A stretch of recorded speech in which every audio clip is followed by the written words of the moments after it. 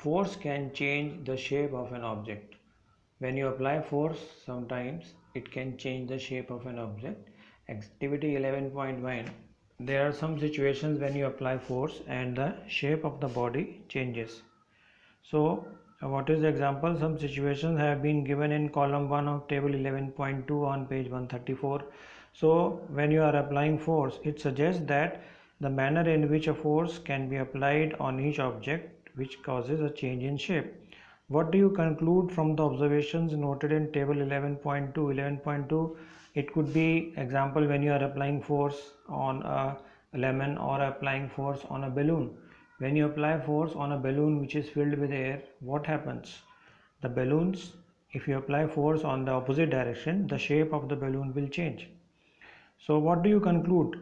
What happens when you apply a force on an inflated balloon? What happens to the shape of the ball of dough?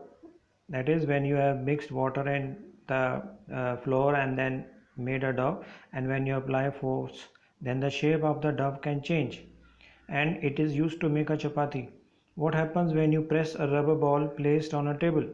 So the force can change the shape of a body. So force on an object can also change the shape. So there are 5 points which you have read. Having performed all the above activities, we can say that there are 5 effects of force. Force can make an object move from rest. A body which is at rest can start to move. A force may change the speed of an object. The speed of the body may increase or decrease.